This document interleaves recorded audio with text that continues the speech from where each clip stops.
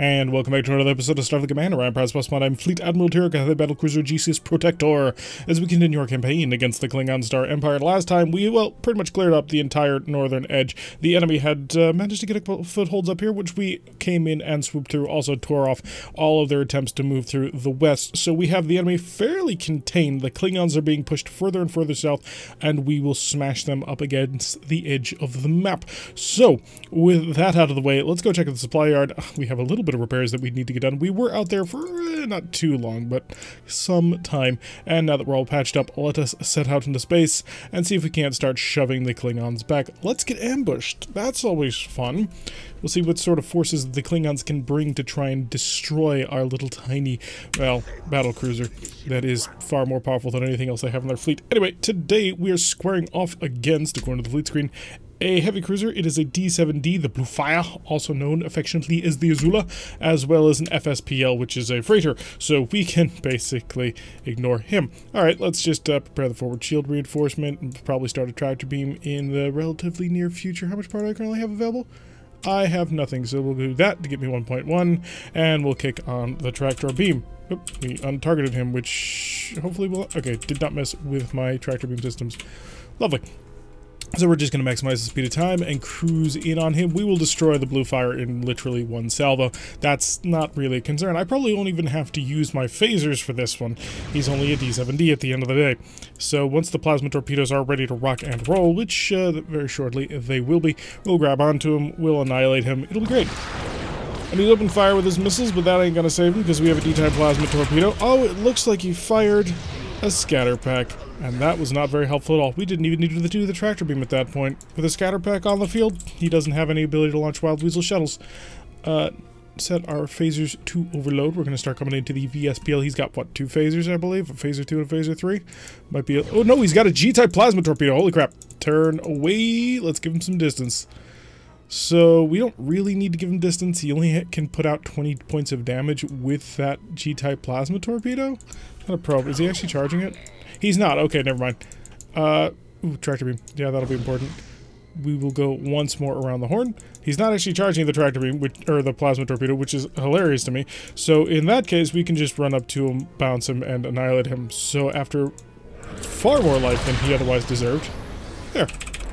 So a nice little ambush that we fought our way out of. By the way, if you happen to get yourself in one of the ambush campaigns, if you play this game as well, do not capture ships in this mission, because it will then give you a negative 550 score. So the price that you make for destroying everything and getting away 550, it'll penalize you for if you capture a vessel. Don't ask me why it happens. It's consistent and happens all the time, so just don't bother capturing anything in that campaign. Another ambush, so apparently we're just going around going la-di-da and letting them just come at us. I think actually it's a fairly brilliant strategy, depending on what they actually send at us. Oh, that's a little bit bigger. Okay, overload the plasma torpedoes, and let's get a checking going on. We do have a light cruiser. The screen identifies as an HF-53X, so an Alphabet Soup War Destroyer, and a C-8 Dreadnought. Now, he's actually going to take a little bit more fire for us to actually destroy. I think it actually requires us to go through him and utilize all of our phasers in order to actually cause enough damage to annihilate him, but we should be able to have that done in relatively short order, so we're just going to increase the speed of time. Double check our tractor beam, make sure that it's charging, because it's the most important thing. It's actually not the plasma torpedoes are, but the tractor beam being active is very, very important to make sure that you actually are able to destroy the enemy. Because if you just fire the plasma torpedoes, he will dump a Wild Weasel, and that Wild Weasel will prevent you from being able to do anything. Now, I do believe Wild Weasels also prevent tractor locks, so honestly, one of the things that they could do if they were smart, and they do not have the intelligence to do this, but if they were smart, is they could dump a Wild Weasel beyond the range of my tractor beam. My tractor beam only has a range of about 2.5, which updates depending on game speed, and so, as you can see, it's at 2.4 at the moment. And we'll shoot him, and then we'll go through. So if they dropped the tractor beam while traveling at the speed of 4, by the way, you gotta go super slow to make the tractor beam work. Ooh, forward shield almost down. Good job there. Will you be able to survive the incoming? And, oh no, I already fired everything. Huh, you're alive, which is impressive. I can't capture you. It'd be nice. I mean, you'd think that that would be a great thing to try and pull off. But no, the High Command does not necessarily appreciate it when you steal the ships that they clearly are working with the Klingons to try and get you killed. Now, on the bright side, he's got a speed of 1.3, which tells us that his power consumption is totally screwed with, and those fighters are way, way off in the distance. I might even want to be able to engage you, but I think I'm just going to see if I can play a little bit more of a defensive game with my forward shield, because I don't want to lose it. It would be embarrassing, after all, to go through one of these missions and suddenly find yourself damaged. So we can take the damage across multiple sides. Oh, pardon me. It has been a day. So we're going to just line up on as a challenger, and he's going really, really slow, actually. This is somewhat irritating me, because I would like to him just pass by at a maximum speed, so I don't have to worry about him. But he is very much avoiding that, and so I'm just going to keep turning in the other direction. I don't want to shoot at you, I want to shoot at you. Although, this is actually becoming a pretty significant problem. The amount of damage he's dealing to me is becoming concerning. Wow, he's actually through my shield, jeez.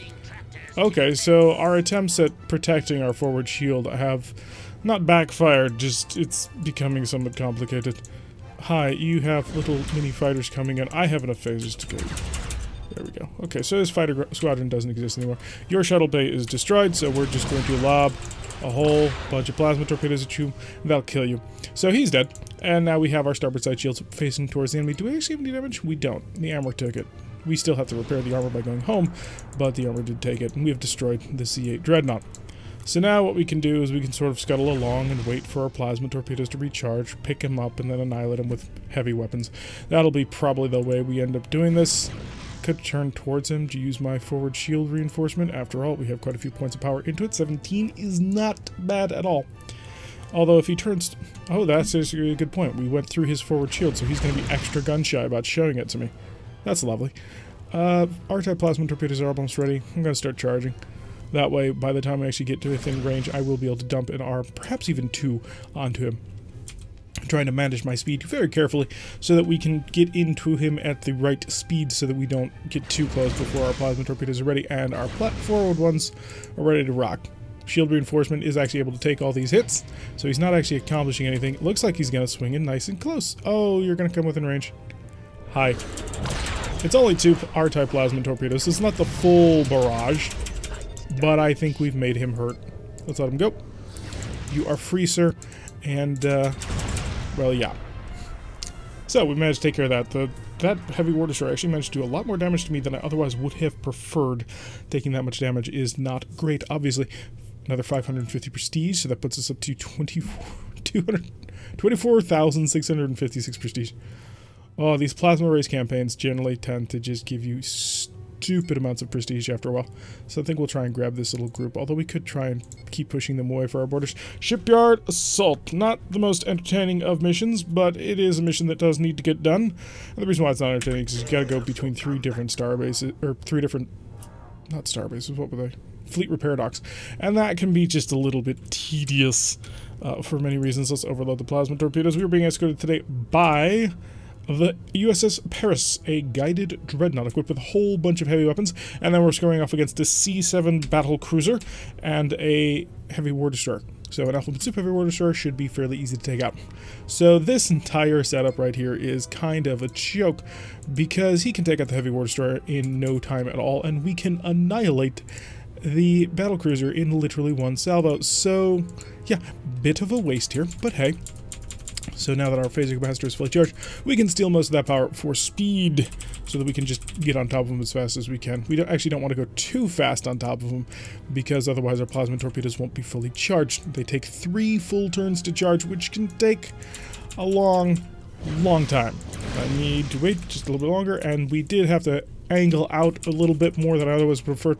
Ooh, the plasma torpedoes are going to be not ready in time. So we're going to have to sort of hope. He's seeing if he can't pull away. And we got to wait, because our plasma torpedoes aren't ready. There they go. Okay, that'll be done in time. Okay, so that was rather close, actually. We ended up going too fast for what we were actually capable of handling. And, of course, the tractor beam is now dented. We'll do that to shut that off. So the Paris should hopefully get in sometime soon so we can actually take on these incoming fighters. Or at least that would be the hope.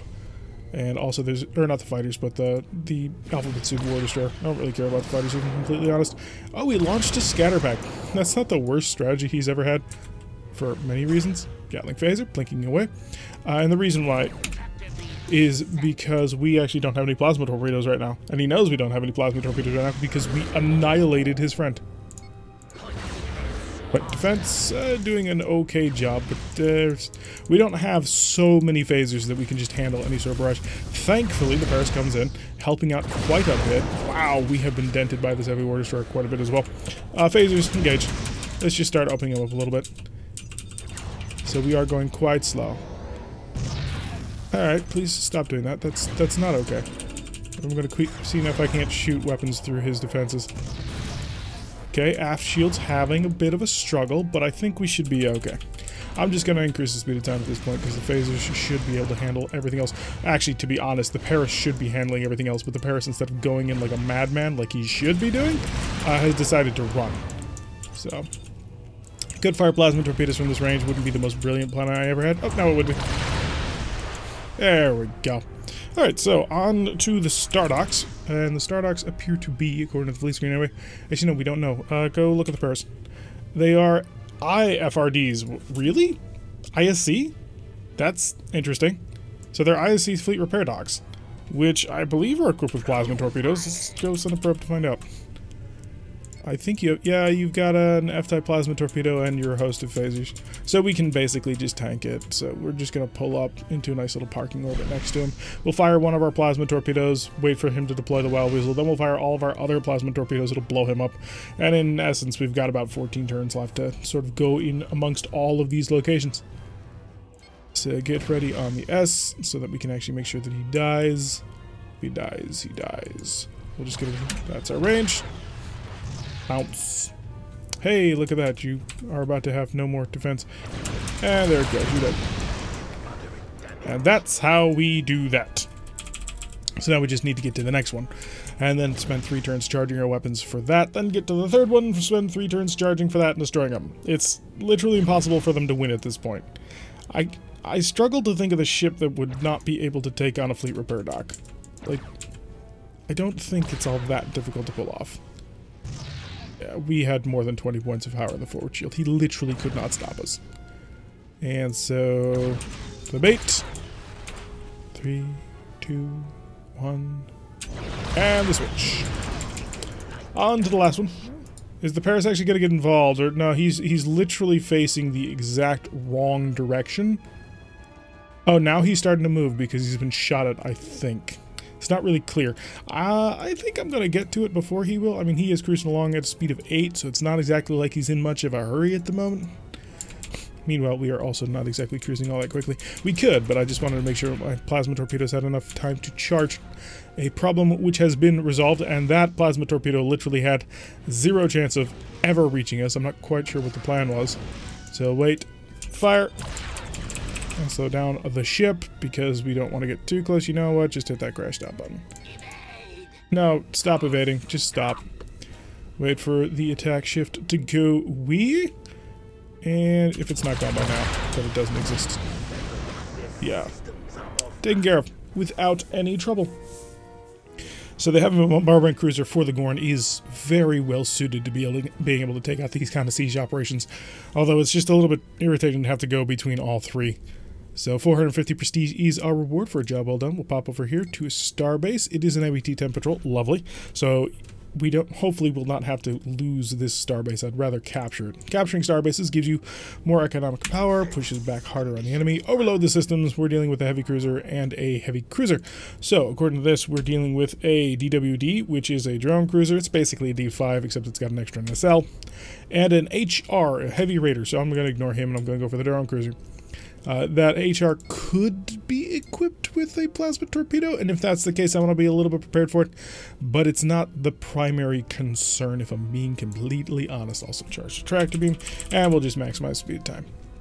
Oh yes, of course, we need the forward shield reinforcement. We also have an F6E, interesting. So the Klingons have brought a frigate. I believe it's one of their advanced frigates, because the F6 is, maybe not. I'm not quite familiar with that, actually. I don't see it all that often, but then again, we generally don't have to bother with trying to fight frigates in general. Do I know what weapons you've got yet? Oh, you are packing plasma. Okay. That's interesting. So we're just going to rush in on top of you. I think he fired his plasma torpedo at me. Not really clear. Yeah, he did. able to avoid most of that. And it is 2 Gs, and that's it. Okay. Do I go after you? I mean, I don't know if you're a drone frigate or not. Actually, I think what I want to do is we're going to take a message from the Romulan playbook. We're just going to blitz on through this, because he doesn't have any real long range. I was about to say he doesn't have any real long-range weapons, and then they brought my shields down to red. But what I want to do is I want to run until my plasma torpedoes are fully set, turn back in, and blast this guy. Although we could figure out what he's packing. So this is the fastest speed we can go while charging, and I'm going to drop him there. Yes, I know, I'm using consumable. What craziness is this? And slow the ship way down, and by way down I mean pretty much completely. Oh, he's turned away. Why would you do that? Well, I know exactly why you would do that. You send this guy in first to soften me up.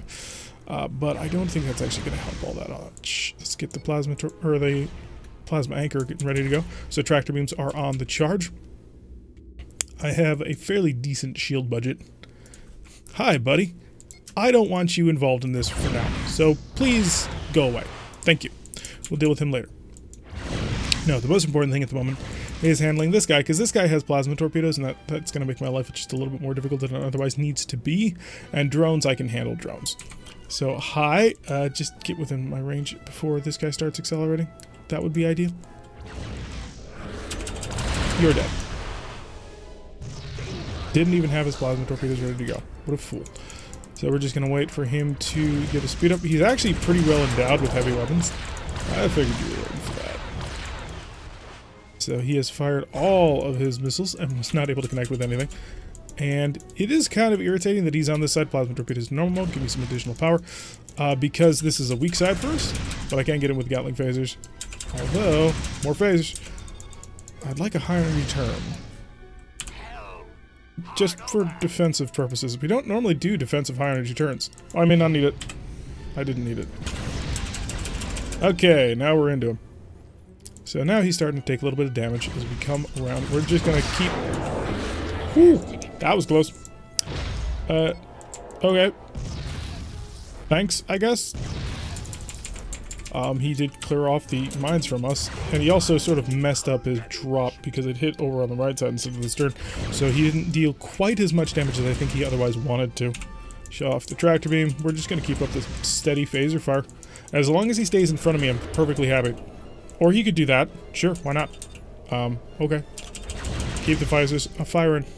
We're about to have plasma torpedoes too, so he may not want to do this.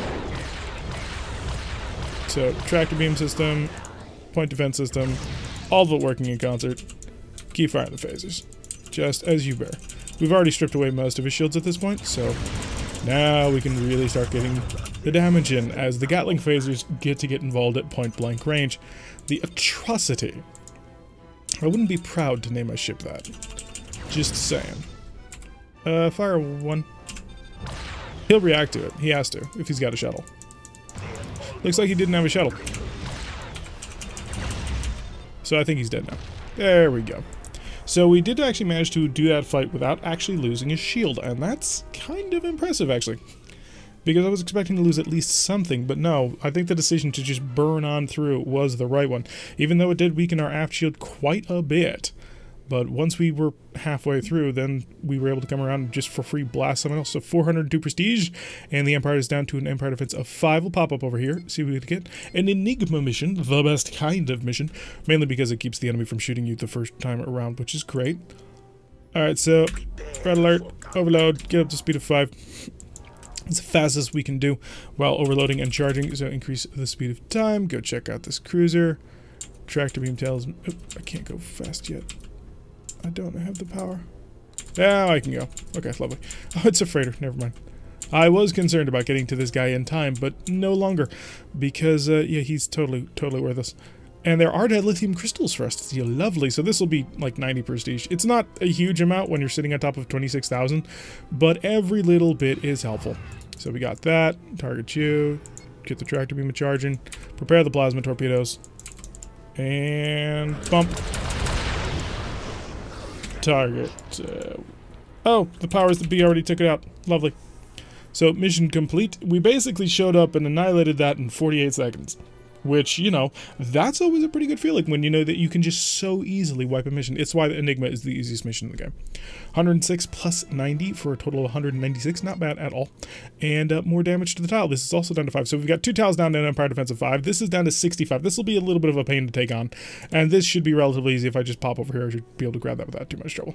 So shoving the Klingons back quite efficiently. Oh, they just look so much less intimidating anymore.